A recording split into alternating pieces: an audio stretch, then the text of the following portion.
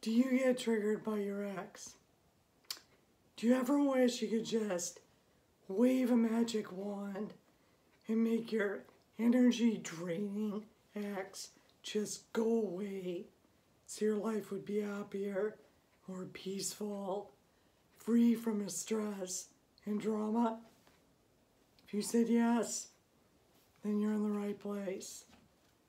Although I was one who initiated our divorce, I was so angry and resentful towards my ex. Even the mere mention of his name would set me off. And as shameful as it is now to admit that, I would often have dark thoughts of him falling off the face of the earth, or the ground would just open up and suck him through. I would often think that. Thankfully, after some emotional healing work, none of these things really happened because my children wouldn't be happy. Okay? So it's all about your children being happy. Besides, he's proven to be quite handy to have around once I was able to recognize his value after I did my emotional healing work as a divorced mom. Divorce pain. Let's talk about that. So when I was acting from a place of divorce pain, I truly believed that I could just get the monkey off my back, and if he would just go away, that my life would be complete bliss, right? Often I would think back at our picture-perfect marriage when things were good and we were both happy, and wondered, how did we end up getting divorced? People were surprised, astonished, because we were the perfect couple. In fact, I never saw myself as ever getting divorced in a million years, nor did our family and friends. So what happened to us? Where did the love go? How did I wind up being a divorced single mom? You know, I've also learned to never say never. I was convinced that our marriage was a strong one. In fact, I would always say a silent prayer to myself when my husband went to work, hoping that nothing would happen to him, because I couldn't imagine a life without him. So perhaps it was my inability to show any real emotion combined with my fear of showing my emotional vulnerabilities. Because I was convinced that our marriage was a strong one and nothing would ever break it. Perhaps, looking back now, I should have dated more men instead of marrying the first man who asked me out. Perhaps it was my lack of me time, giving myself, building that relationship with myself, or all the responsibilities I had as a mother with 3 children, and the endless family commitments to my parents, his parents, and goes on and on. Perhaps I married my ex to get away from my own dysfunctional family. These are a lot of the thoughts and controlling parents. Or perhaps it was a combination of all these things.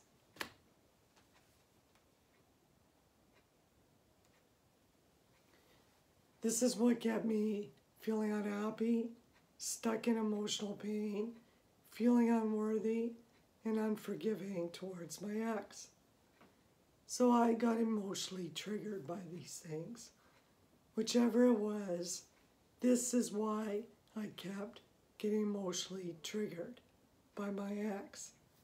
I needed to heal myself and find myself, whoever I was, because I lost whoever Rita was. I didn't know her. I didn't build that relationship. And it wasn't until I went through the divorce grieving process and gave myself the necessary healing time, that I realized that my negative attitude towards my ex was actually just a symptom of a deeper rooted pain that was causing me to be unhappy as a result of living with more fear in my life than love. Because as I often say, nothing works in the absence of love. Not your relationships, not your diet, not your job, not your finances. You fill in the blank. Nothing works in the absence of love. So this small but huge piece of emotional coaching that I just gave you took me over 20 plus years to figure out on my own. Now, as an energy healer and a holistic emotional health coach, I can assure you with strong conviction that any suppressed negative emotions that you're pushing down inside of yourself could eventually cause a massive disruption in your life in some way, shape, or form, or the lives of your children. So you don't want to suppress this stuff. Suppress negative emotions. Let's talk about that. It's like trying to hold down a beach ball in water. If you've ever been to the beach, had a beach ball, tried to push that down in the water, you could do it for a while. You could suppress it. But after a while, your arms are going to get tired, okay? And you're going to lose energy to that exhaustion.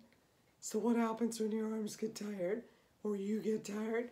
You don't care anymore, and you get careless, and you can't suppress anymore, and it starts to spill out in your words, your actions, your parenting style, your job, your finances, the way you carry yourself, your physical, look, and you just let things go, and it just blows up. This is when your life blows up. And often we'll say, well, that person's life looks so perfect. They got it together. You know what? Stop looking there, because you never know what's going on in someone's life. Besides the fact, that's not your life. Focus on you. Focus on you and improving yourself. And the universe has a way of taking care of all the other stuff that pisses you off, whether it be your ex, the neighbor, your boss, whatever. Forget about that. Refocus on yourself and what you need to do to fix yourself and your life. So invest in yourself, because like I always say, you can't get away from the person in the mirror. Everywhere you go, there you are. Go to the bathroom, there you are. So you might as well learn to love her, okay? Love her, nurture, make her happy. Otherwise, that inner child, will make your adult self, your life, a living hell. Trust me. So you want to take care of yourself. So you've pushed down, again, like a beach ball. Eventually, when your energy is too low and you get too tired, you're bound to drop the ball, and it'll spring out of the water uncontrollably and with a vengeance. So your unresolved emotional triggers are like that too. Any suppressed negative emotions, anger, sadness, resentment, bitterness, jealousy from your divorce that's left unhealed, that you're pushing down inside of yourself, will eventually get triggered. And it's going to show up as one of those things: anger, resentment, sadness, unforgiveness towards your ex. So understandably, I get it. Trust me, I get it. As I once divorced woman and mom, that it would feel natural to believe that the source of your unhappiness is completely your ex's fault. It feels good. Let's face it, it feels good to say that. It feels good to stick it to him, okay? However, the easiest solution, so we're sticking it to our ex, and we think that the easiest solution to be happy is for your ex to just disappear and go away. But unfortunately, that's not the answer. All right? The answer to being a happy divorced mom is to emotionally heal from your divorce. I kid you not. You have to do the work, okay? So that you can move on, move forward to a better life, be healthier, be happier, and be the parent that your children need you to be. Otherwise, you're going to stay stuck in that pain. And you know what? After a while, it's not attractive. I could tell you, my husband's ex, she's still angry 12 plus years later. She's nasty, she's negative, she's angry.